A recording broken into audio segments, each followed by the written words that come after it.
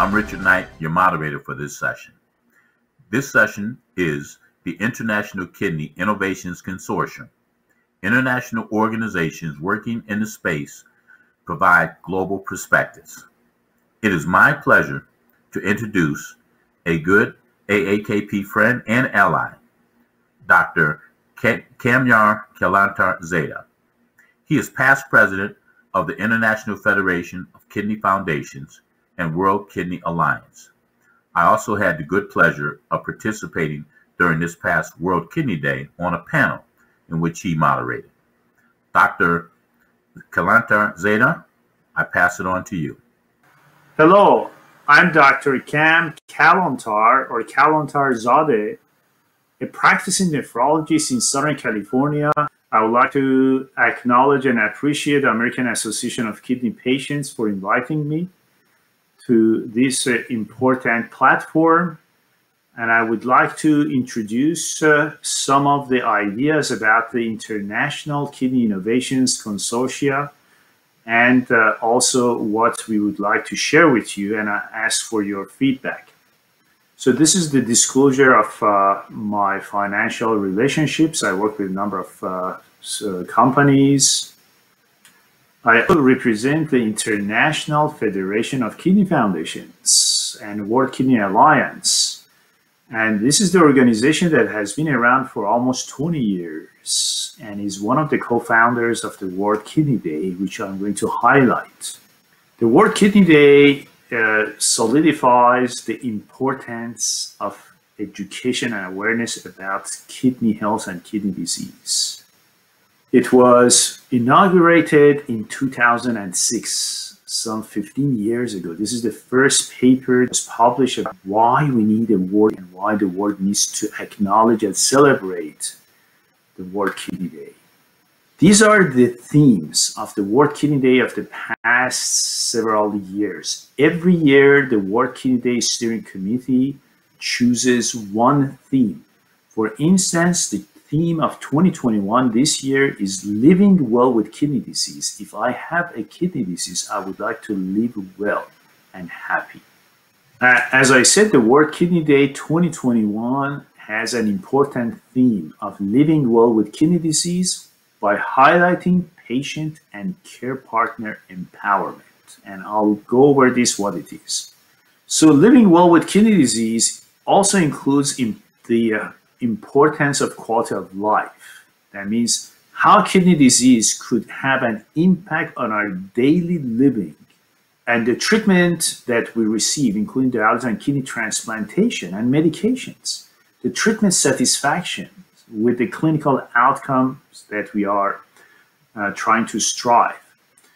To advance research, practice, and policy, there is increasing recognition of the need to identify and address patient priorities, patient values, and patient goals. As you can see here in this kidney care chart, which was published a number of months ago in the Journal of Medicine, diseases. The notion was earlier dialysis, the better dialysis. And then on top of the chart, you see the other option of never dialysis. We are here to talk about other options in between so that a patient with kidney disease, a person with kidney disease have different options and not to be a dichotomy. This is what I'm talking about, that the option of never dialysis exists, and this is within the context of the conservative management of kidney disease or supportive care.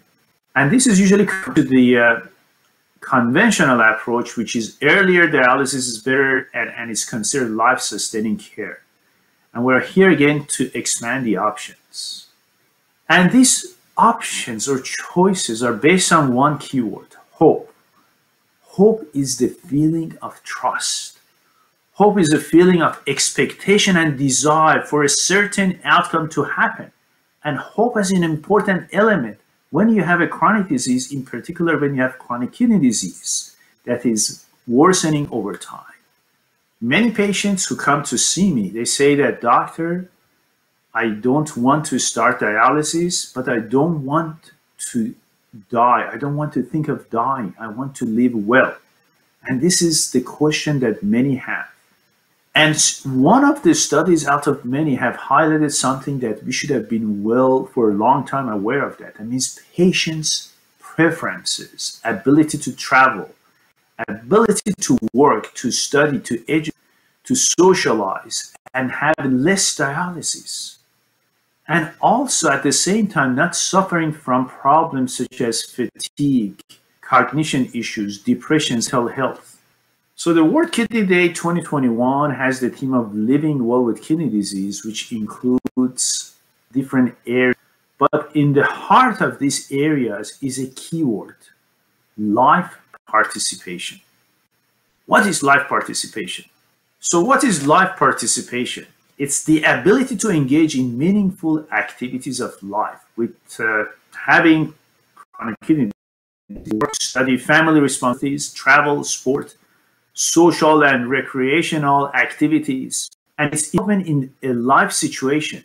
Life participation is broader than health-related quality of life. It's about life priorities and values with family members. And many patients have caregivers. They are actually care partners. And we often use the keyword caregiver, not appreciating that your caregivers are also your care partners. And the difference is that their life is also affected, but the life of the patient. So it's a two-way street for care partners versus a one-way street for caregiver. And the care partner is also affected by the kidney disease of the person.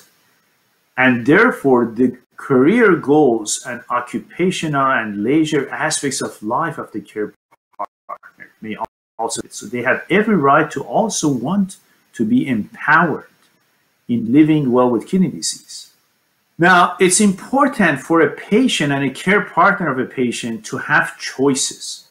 And choice means to be able to choose between or among several options.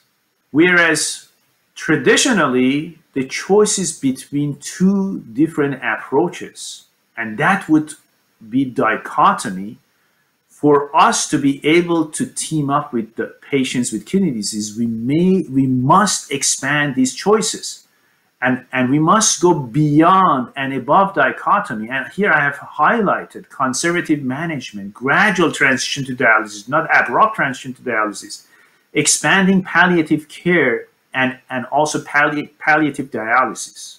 And these are options rather than dichotomy. Instead of saying either you are a dialysis patient 3 times a week, or you go to palliative care and path of end of life without dialysis. I would like patients to have 4 or more different options, and this is what we offer to them, including expanded use of palliative care. And this means symptom management so that no person with kidney disease would continue to suffer, if possible. And I would like to emphasize the important keyword, symptom management, and this path of palliative care is not the end of life path, but the opposite. I want to live happy and well with kidney disease. So therefore, while the kidney disease is progressing and while we are thinking of dialysis or kidney transplantation, the highlight would be preservative management, how I can slow CKD progression, how I can prevent or delay dialysis, not in a bad way, not in a way of palliative or hospice medicine, but in a way that is patient-centered, and also to improve patients' longevity. And even when a patient starts dialysis, I would like the patient to continue to have kidney function, native kidney function. It's called residual kidney function. And this is the incremental approach to dialysis, gradual approach to dialysis, once or twice weekly dialysis. While it's important also to offer the palliative options of no transition to dialysis or stopping dialysis, we need to highlight symptom management. And with that means a person with kidney disease should not continue suffering from fatigue, pruritus, other symptoms, pain. There is no reason for my patient to have pain while I claim that I have given you enough dialysis and you cannot complain. To the point that effective symptom management should be the main core target of our partnership of healthcare providers and the patients. So once again, that was one of the 4 areas of the living well with kidney disease. That means not having unpleasant symptoms of fatigue, pain, depression, cramps, restless legs, and nausea, vomiting, diarrhea, constipations. We should not have our patients continued suffering of these. And these symptoms happen very frequently. As you can see here, I'm going to highlight 2 studies for you so that you all know if you are a care partner of a patient or if you are a patient with kidney disease, you should not feel embarrassed having these symptoms. And as you can see here, another study highlighting dialysis symptom index assessment, constipation, muscle cramps, feeling tired, dry skin, trouble falling asleep, and staying asleep. These are among the problems that I, nephrologists, have been trying to help my patients for the past 25 years. Patient kidney groups, as this one, renal support network groups, that has been also around for 30+ years and working also closely with other patient groups. They always say something, look at here, dialysis is not our target. Dialysis is in order to live well. Don't live to dialyze. And I would like to once again reiterate the new approach to dialysis, which is incremental or gradual. And if a patient prefers that, if my patient prefers once or twice weekly dialysis, then I offer it to him or to her. And this is what we have been doing in Southern California, which is now going all around the country and actually beyond the borders of the United States. That means starting or transitioning dialysis slowly and gradually. And we are thinking of this as an important theme because it's already being implemented. Mr. Alan Henry Nelson, who was with us until last year at this time, who chose dialysis as when he was 71 years old. And he lived well with dialysis. And he created a motto that dialysis means life. For him, dialysis was living well with kidney disease.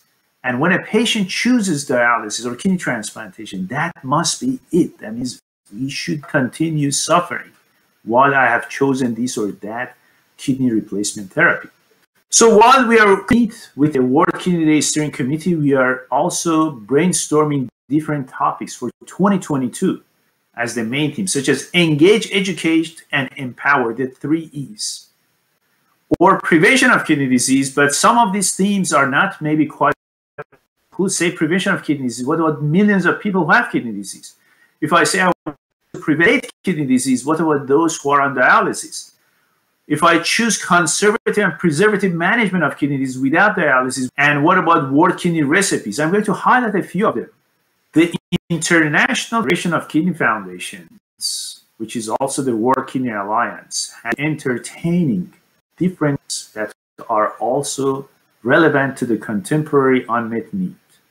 So if you look at the themes of the past 15 years, are your kidneys okay?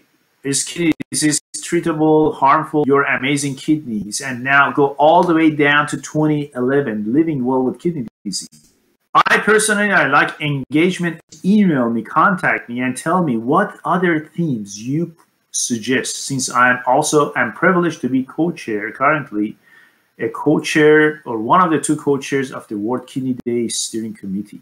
And this is essentially what we do. We email, we meet. This is one of our meetings with the International Federation of Kidney Foundation and International Society of Nephrology, ISN and IFKF, the 2 co-founders of the World Kidney Day.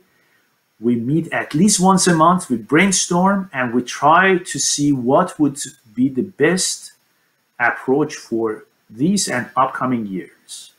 For instance, the World Kidney Day of 2020 was about prevention of kidney disease, prevention to detection to equitable access to care. Secondary prevention, that means if you have early disease, and then tertiary prevention, when you have advanced kidney disease, how we can help you not to get worse. I've highlighted nutritional therapy, the role of diet and lifestyle modification.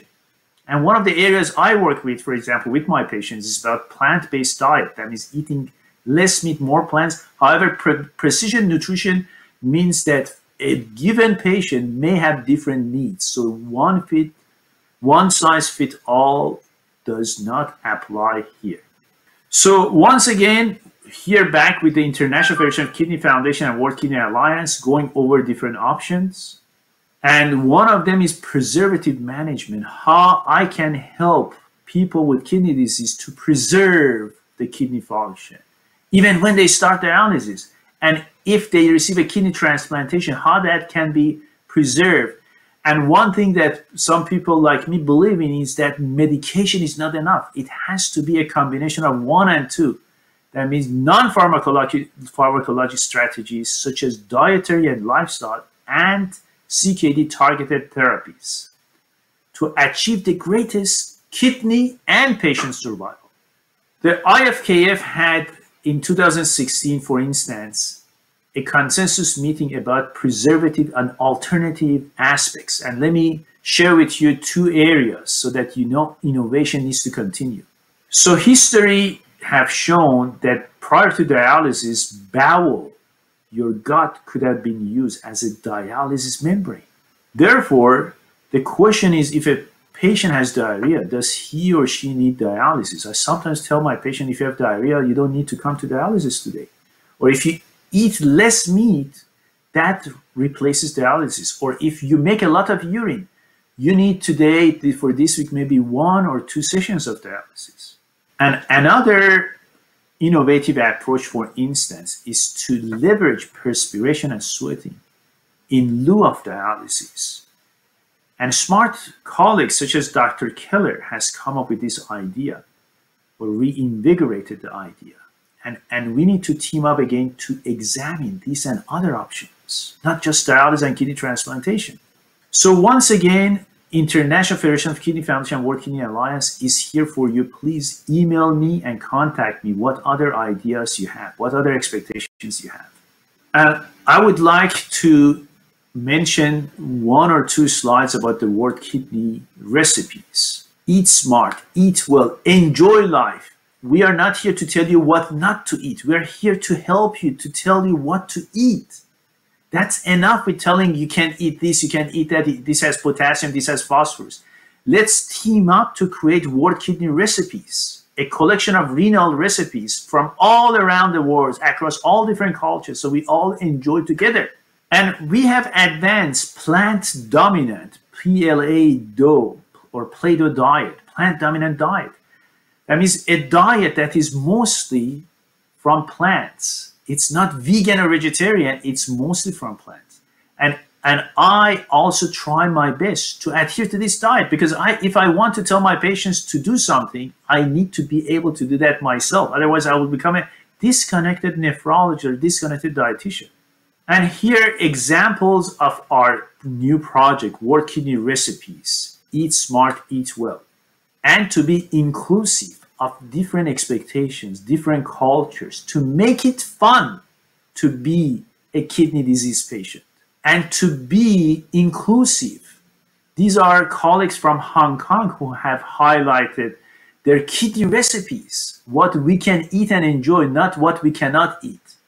Why? Because when diet is wrong, medicine is of no use. No disease that can be treated by diet should be treated with any other means. In summary, World Kidney Day Steering Committee has chosen 2021 to be the year of living well with kidney disease. Despite COVID pandemic that has affected many aspects of our life, indeed more reasons to choose living well with kidney disease so that patients with kidney disease and patients' care partners are not forgotten in the midst of COVID-19 pandemic. Living well with includes patient and care partner empowerment, empowering patient and care partners, life participations, patients not suffering from unpleasant symptoms, and patients with CKD and their care partners should feel well and supported through concerted efforts by kidney care communities. And we are thankful to American Association of Kidney Patients and other patient organizations for making this happen. You guys are very strong. The US Congress listens to you more than listening to me, the nephrologist. And we team up together with you, with kidney foundations, with patient groups, professionals, to work together to also find important themes for the year 2022 World Kidney Day and beyond. And I would like to acknowledge people where I work at the University of California, Irvine, where I'm privileged to be the chief of nephrology and working with 20 plus nephrologists and many healthcare providers. And please share with me your thoughts. You email me and visit my social media. I would like to know what you think about the themes of the 2022 and subsequent years for the World Kidney Day. Thank you, and I thank American Association of Kidney Patients for giving me this opportunity to present today. Thank you very much. Thank you, Dr. Kalantar Zadeh. That was a very insightful presentation. I particularly enjoyed the concept of preservation management and the notion of incremental transition to dialysis. We think that is something whose time has certainly come. We look forward to learning more about that. Ladies and gentlemen, we're going to listen to our second speaker for this session, another good friend and ally of AAKP. Professor Agnes Fogo is currently the president of the International Society of Nephrology. Professor, I welcome you to the stage. Greetings, everybody. Thank you very much for the opportunity to address this wonderful global summit. My name is Agnes Fogo. I'm a renal pathologist and professor at Vanderbilt University Medical Center in Nashville, Tennessee, where I have spent my professional career. I am also very, very honored to recently have taken over and been elected to be president of the International Society of Nephrology, the ISN. We are a global professional association dedicated to advancing kidney health worldwide, starting from 1960, and we work through education, grants, research, and advocacy. Our main missions are really important to outline. We want to bridge the gaps of available care through advocacy and collaborations with all of our global partners. We want to build capacity in healthcare professionals through granting programs and a big focus on education and research. And very importantly for this summit, we want to connect our community. That importantly includes you, the patients, to develop a stronger understanding of the management of kidney disease. Patients are at the heart of what we do, and I should say, in this context, our kidneys are at the heart of the matter. Our patients should play a key role in driving policy and regulatory change through joint advocacy with professional associations like us, the ISN. Indeed, as a non-state actor that is in an official relationship with the World Health Organization, we support strongly the 1978 declaration based on the meeting in Alma-Ata in Kazakhstan that patient participation is a fundamental component for designing effective and sustainable healthcare systems. Patients need to be involved in health policy decision-making, and you need to be equal partners so that patient views and needs are incorporated into the services delivered and policies. Increased patient involvement is associated with improved quality and safety of healthcare services and higher cost effectiveness and, very importantly, better health outcomes. The ISN is an international society. As the name says, we have members in 161 countries, and we strongly believe that these efforts must be applied globally and in a manner that is very cognizant and reflects the great inequities in access and quality of management of kidney disease and kidney failure faced by patients across the world. I'm sure that you know very much that the prevalence of kidney disease, of CKD, chronic kidney disease, and kidney failure is increasing all over the world.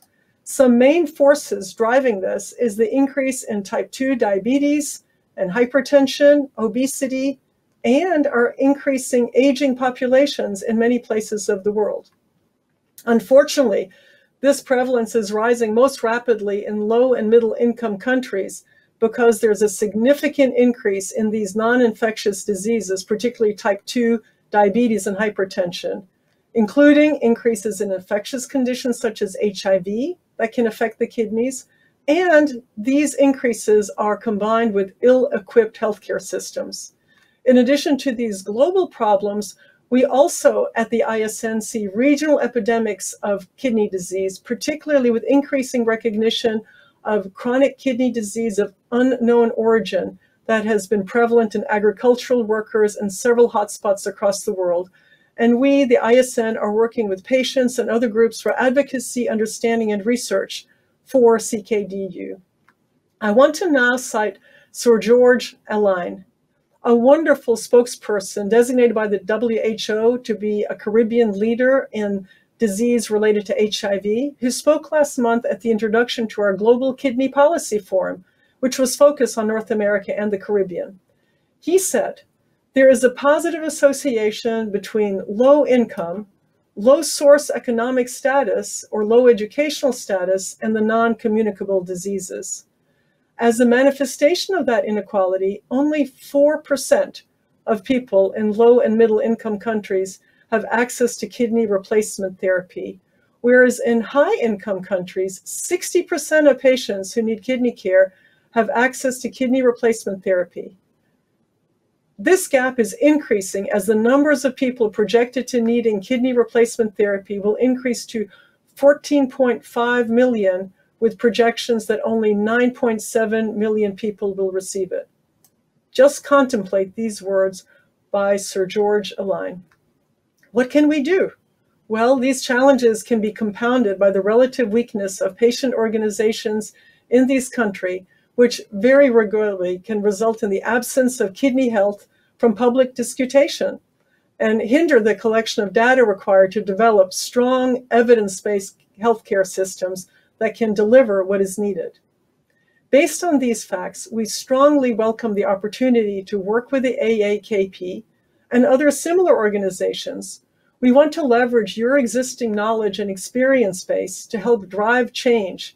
We want to empower local communities, and we want to support developing or nascent patient groups in lower and middle income countries so we together can reach our potential to effect change.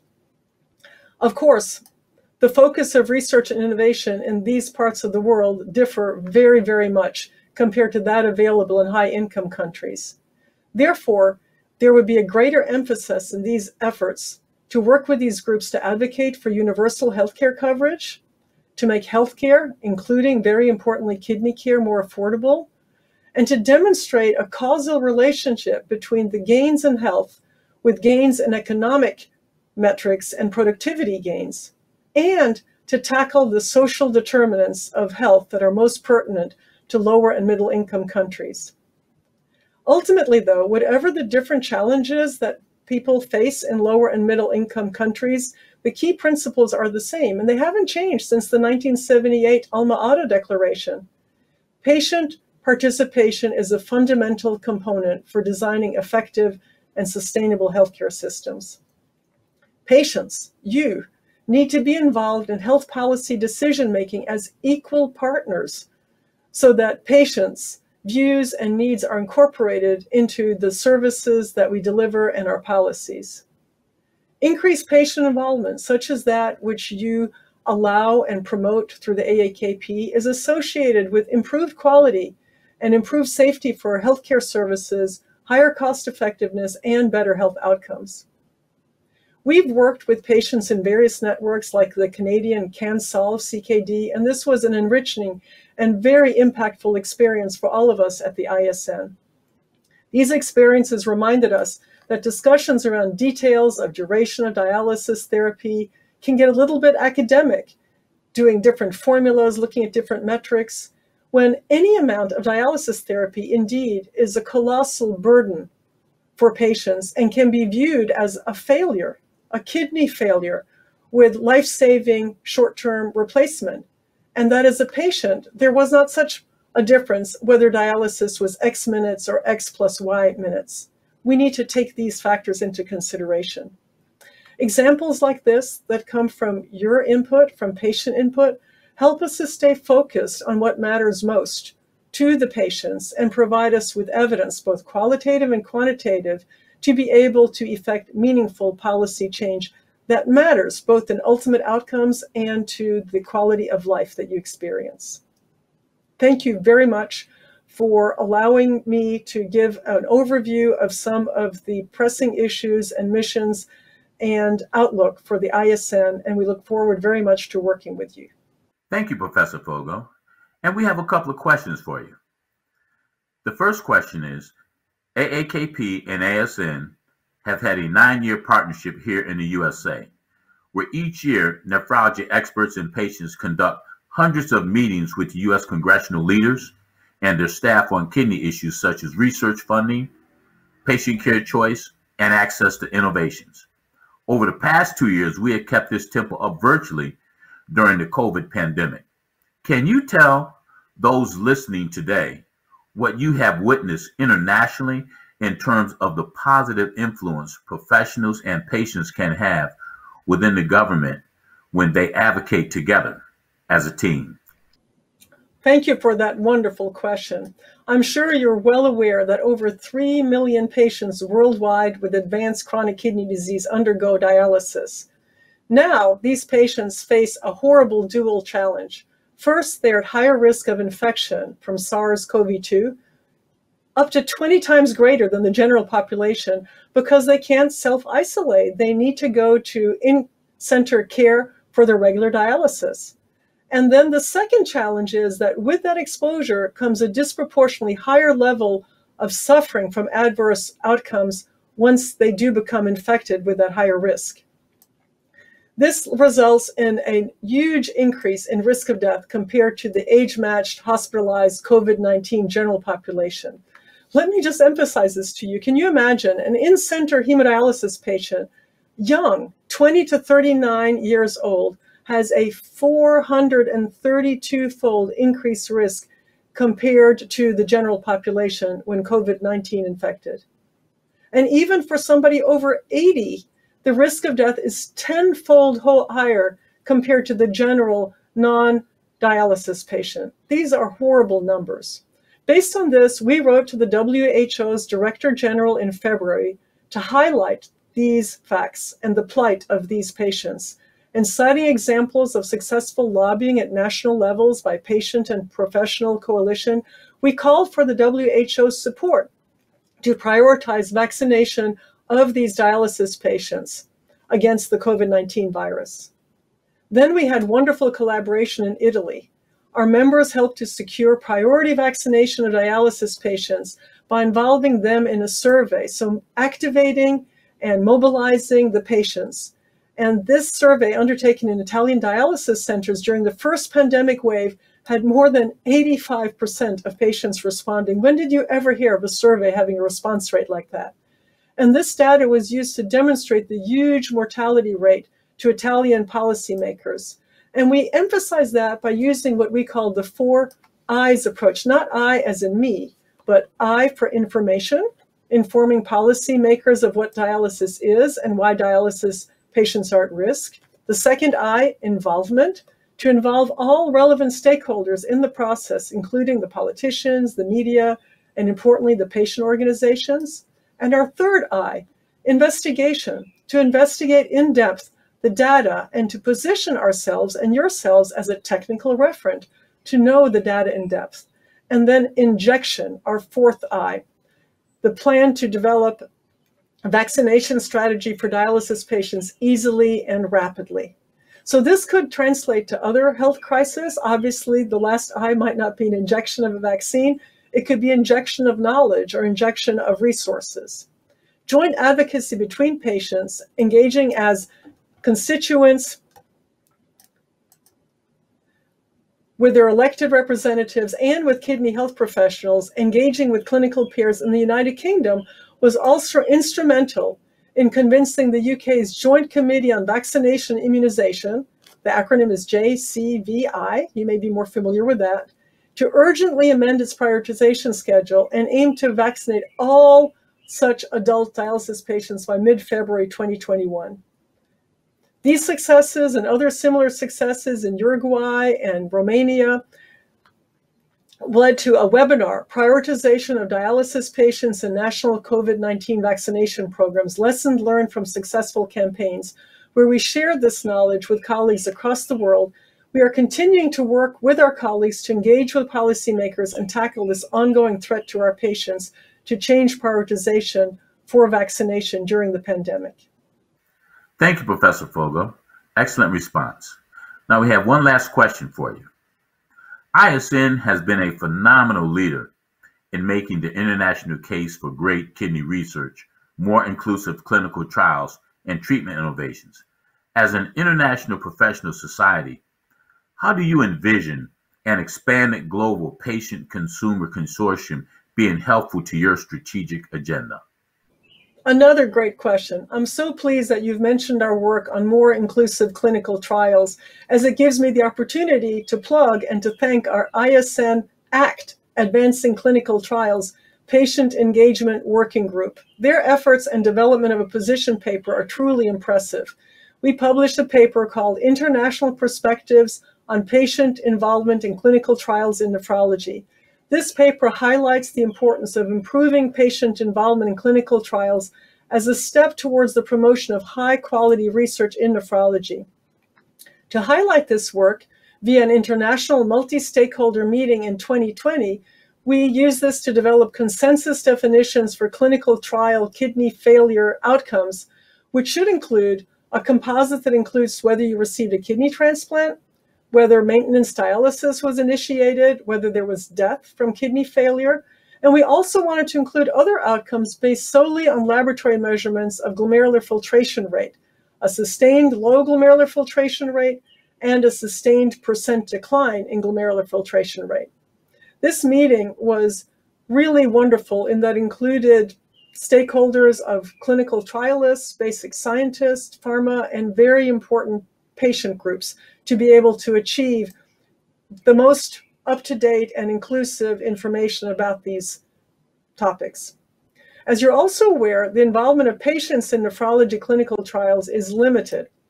Even though they can prioritize research and help with study design, participation, implementation of results, we still have underrepresentation of our kidney disease patients. Patient involvement is really vital, from setting priorities through to the implementation of the trial findings. It really helps to ensure that the evidence that is generated can align with patient priorities. And of course, ultimately, the goal from all of this work is that we can enhance the quality and relevance of research to improve patient care and have successful implementation of the results in all settings. It's also really vital because health professionals consistently give higher priority to mortality and hospitalization, while patients give higher priority to outcomes that impact their life, such as ability to travel or to do other enjoyable things. And we need to integrate these priorities and not have it be one-sided based on health professionals' impact on metrics that maybe in the past have been more easily measured. This really reinforces the need for patient involvement to ensure that trials address the impacts of disease and that treatments that are important to patients and address those important quality of life issues are implemented and that those are clear and present in the forefront of the mind of those involved in their care. Noting these points and the barriers to patient involvements, we have to reconsider these. Sometimes patients have a lack of awareness of opportunities to participate. They have a lack of knowledge of clinical research, or there isn't enough time, there's ill health, or sometimes there's a lack of initiative among researchers to provide and facilitate those opportunities. We strongly encourage global patient-consumer consortia to prioritize efforts to secure the involvement of kidney patients in future clinical trials at all levels. And thank you very much for this opportunity, and good luck with the Global Summit. I'm sure it'll be a resounding success and lead to further advances as we try to improve access to improved kidney health for all in the world. Thank you. Thank you, Professor Fogo, for your fine responses to those questions. And AAKP really appreciates your participation in this session today. Take care.